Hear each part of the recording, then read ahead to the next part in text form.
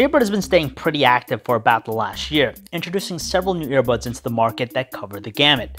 This time, however, they're setting their sights on the entry-level segment in the market with its latest pair of Bluetooth headphones, the Jaybird Tarah.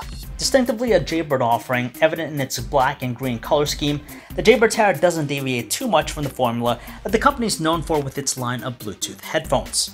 One can argue that it looks extremely similar to the just launched Jaybird X4, which we'll admit can be mistaken for them, due in part to the signature wingtips it's rocking.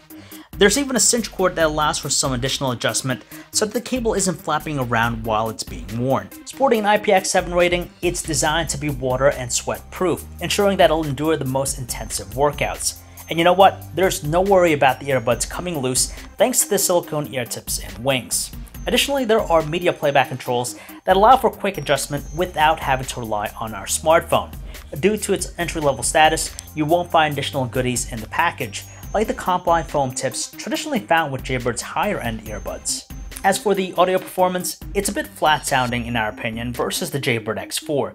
Indeed, we can adjust some of the levels through the accompanying Jaybird app, but it never seems to reach the same level of clarity as Jaybird's other offerings, while the output is no doubt on the bass-heavy side.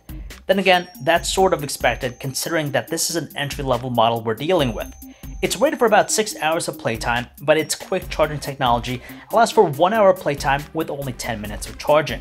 With all that in mind, its retail price of $100 is agreeable in the way that it features a waterproof design and customizable equalizer settings. And that is it for a quick hands-on look at the Jaybird Tarah. If you guys want to learn more about it, you can check out our website, PhoneArena.com. This is John V, signing off.